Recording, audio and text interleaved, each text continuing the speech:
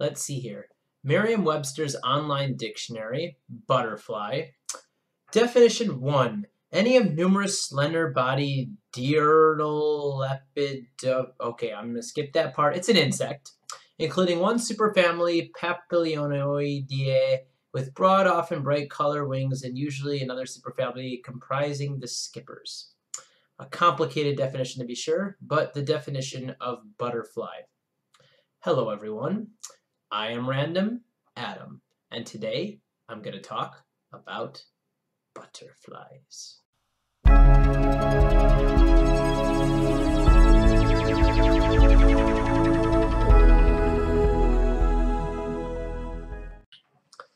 This is a good time to introduce you to the shelves of insanity. As you can see behind me, I have 9 different shelves that have complete randomness scattered throughout. On one of those shelves, I have a butterfly.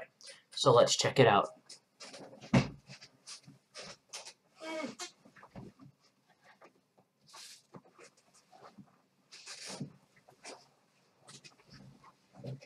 The butterfly, a magnificent creature. This is called a morphohelenor. It's a type of morpho butterfly. When you think of animals that pollinate plants, what do you think of? I'll give you a minute to think about it. Jeopardy is not free domain, so here's my voice instead. Do do do do do do do do do do do. Okay, that's long enough. What I think of are bees.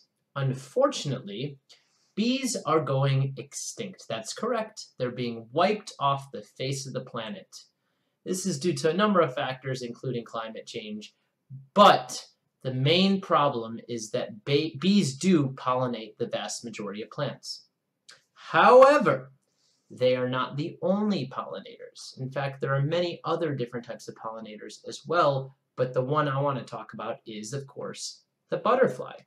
To be fair, butterflies are not as effective as bees with pollination. In fact, it can be quite difficult for them to pollinate plants. They like to travel between many different colorful types of plants, red, yellow, green, whichever colors they prefer.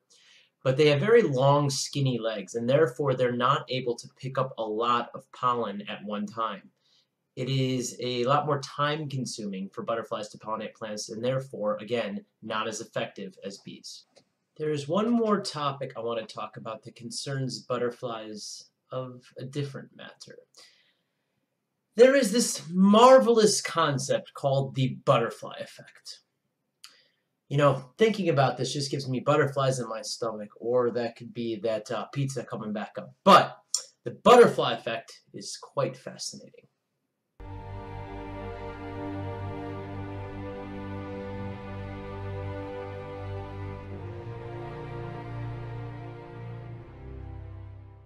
The butterfly effect originates about 55-60 years ago with an MIT scientist named Edward Lorenz. Lorenz did some research crunching numbers as a physicist, or some field that I'm unfamiliar with, and he realized that nature is quite interesting and that small things can have massive effects. Small changes can have massive consequences. Now, this could be something like a butterfly flapping its wings and causing a tornado around the planet. But in science fiction, they've taken it in a different route, traveling back in time and making a change in history and seeing how that can affect the future.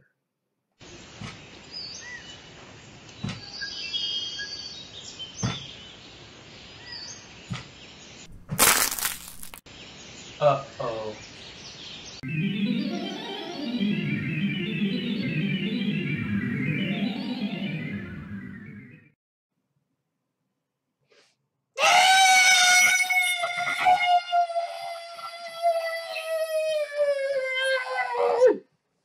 I'm Random Adam. Don't step on butterflies. I'm your little butterfly. Green, black, and blue make the colors in the sky.